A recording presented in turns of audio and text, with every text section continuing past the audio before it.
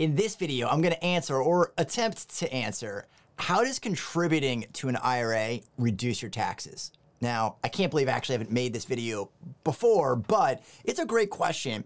And if you're just getting into contributing to IRAs, you're probably thinking the same thing. So I want to explain this as hopefully simplistically as possible. Now, what's confusing for most people in this case is that how do you make a contribution into an IRA? And an IRA I'm talking about is not a Roth. That is after-tax contributions, and it's going to grow tax-deferred and come out tax-free in retirement, more or less. I am talking about a traditional IRA. So this goes in pre-tax. But the confusion is that the money is actually coming from your local checking or savings account. So the money that's in your local checking or savings account is already taxed. So the way to look at it is to make that contribution, you need to have earned income. So in this example that we're going to talk about, I'll just say we have a W-2. So we're getting the W-2 earnings and we're going to make this contribution into the traditional IRA. The way you should think about it is it's kind of going in reverse.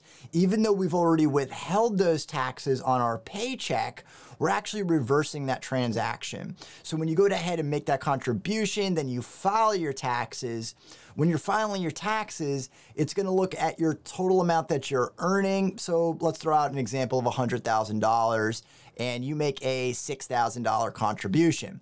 So right as it stands, right before you made that contribution, you've earned $100,000. But because you made that contribution of $6,000 into your traditional IRA, you're not only going to have taxable income of $94,000.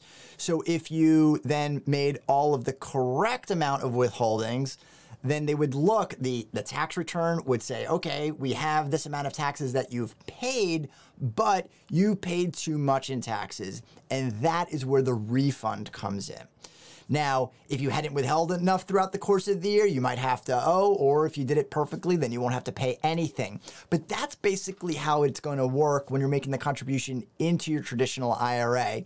So even though it is made with after-tax dollars, by making that contribution, your tax return is basically going to go back and look and say, no, we've earned this amount, but then we made this contribution. So instead of earning $100,000, it was really just $94,000. So let's go ahead and recalculate this. And this is the amount that you actually should have paid.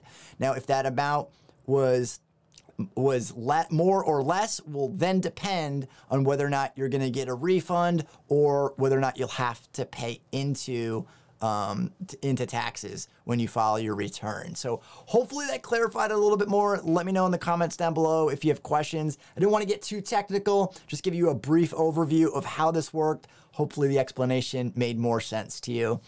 Thanks for watching the video. And if you've enjoyed this video, be sure to subscribe and leave your comments down at the bottom.